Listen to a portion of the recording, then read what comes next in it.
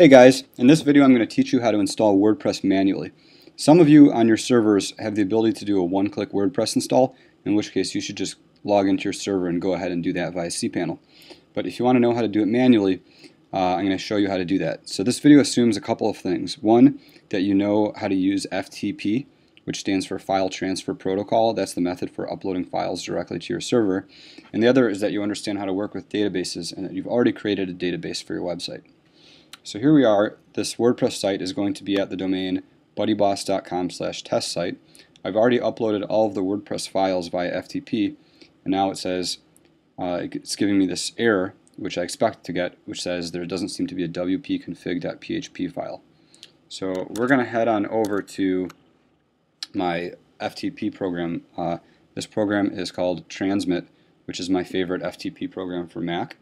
And I've uploaded all of the WordPress, all the files that make up WordPress are right here. This is, if you go to wordpress.org and download WordPress and you unzip the file, this is what you're going to get. And in here, just to give you a little overview, index is what is the root file in the directory that loads WordPress. WP-admin is the folder that contains all of the contents that make your administration section when you log into WordPress. WP-content is what holds all of the actual content of the site, so it holds the plugins, the themes, and as you start actually using the site, it'll create folders for other things such as uploads for all your media. And then WP includes contains a bunch of functions that plugins and themes hook into for WordPress. So in this area, you basically don't want to edit any of this stuff except for a few areas. WP content you can go into sometimes, WP config, which we're about to use, and htaccess. The rest of this you basically want to leave alone and never touch, because when you run a WordPress update, it's likely that a lot of these files will get overridden by what WordPress does. So we're going to start with WP config sample. I'm going to open this up. The program I'm opening it in is called Sublime Text 2, which is the second version of Sublime Text and is my favorite text editor for the Mac. And so here they give you sort of a dummy configuration file. And the purpose of this is to make it easier for you to hook WordPress into your database so that when you create content in WordPress, it'll actually write to the database. So it gives us lines for the database name, database user, database password, and host name.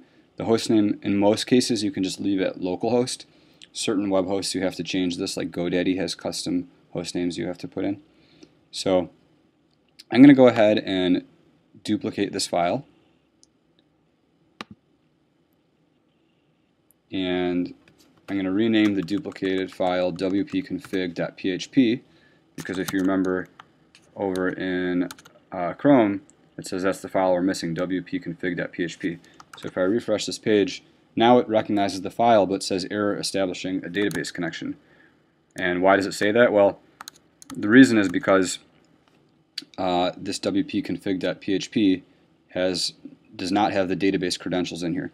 So I mentioned before, I'm assuming that you've already gone into your web host and created a database, and when you did, it would have asked you to create a database name, a database username, and a database password.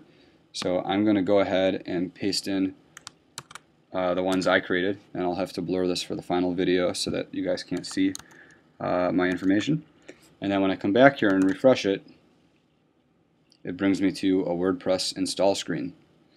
Okay, so now I'm going to go ahead and create my WordPress site. So I'm going to title the site BuddyBoss Test Site, and then I'm going to create a username and a password. I really recommend not using the username admin. You should create your own unique username, because malicious computer programs that try to hack into WordPress have to guess the username and the password to get in. If they do a brute force attack, and if they assume the username is admin, then they only have to guess one thing. If you have a unique username, then it's that much harder. So create your own username and create a password that you'll remember and that is secure, and then type in your email, and then allow search engines to index the site. That would be if you want Google to be able to find your site and have it show up in search results. I'm going to uncheck this since this is just a test site and I don't want it to show up on Google. And success, I have installed WordPress. So now I'm going to go ahead and log in, and I'll log in with the credentials that I gave it. And here I am. WordPress is set up. I can click Visit Site and see the front end. And here it is running 2013, which is the current default WordPress theme. And in a future video, I'll teach you how to actually configure WordPress.